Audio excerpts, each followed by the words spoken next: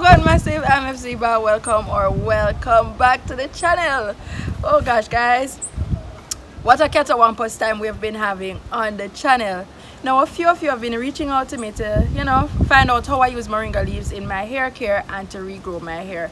Now I have a couple of videos on the channel where I show you where I make my moringa spray, and this of course is with a variety of other plants such as aloe vera, neem and so on. Sometimes I change it up a bit, but in this particular video we're just going to be zooming in on using the moringa leaves to make a moringa hairspray that I leave on my hair and I spray on for a couple days during the week just to keep my hair moisturized and to nourish my scalp. Now as you see, I'm going to be doing it on freshly washed hair. Right now my hair, I'm currently deep conditioning it, to ensure that I preserve my ends.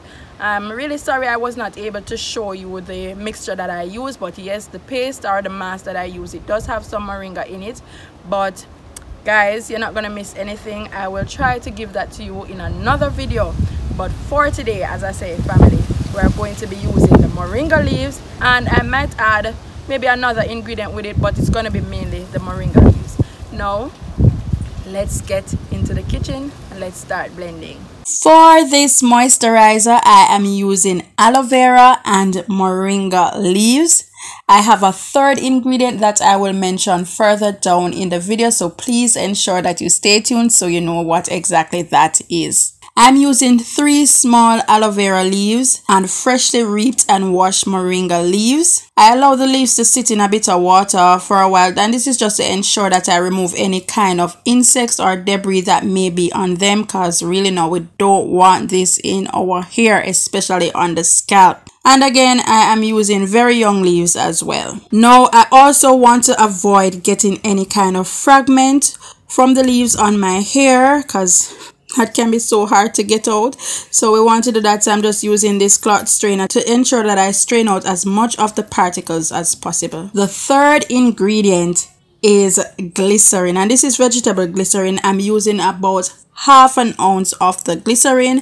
And family, any kind of teas or juices or whatever it is, any kind of liquid that you're gonna put on your hair, please ensure that you use an ingredient that will help to pull and retain moisture in the hair, and glycerin is that ideal ingredient. So generally, using green juices on the scalp helps to promote healing and restore damaged follicles. Green juices or leaves on a whole usually contain chlorophyll, and chlorophyll helps to stimulate blood flow to the capillaries beneath the scalp and also helps to reduce inflammation on the scalp.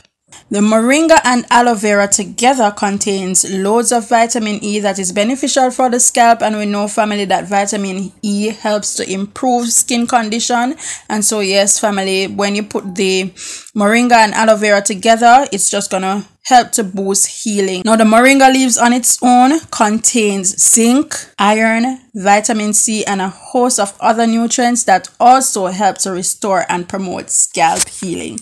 So guys, you see why we would have to use our green juices, and this is just one of the ways that I use moringa on my hair. I have tons of other ways, but yes, family, I use this as my leave-in from time to time. I have other recipes that I use as well, but this is how I use the moringa leaves on my hair. I apply from roots to tips and just give it a gentle massage, and after that I seal with castor oil. This is just to seal in the moisture so that the hair stays moisturized for a couple days. So my next moisturizing routine would be on about, today's Sunday, it would be about Tuesday or Wednesday. Now that's it for this video, family. Thank you very much for watching. I hope I was able to impart some knowledge about how we use moringa on our hair. See you in the next video.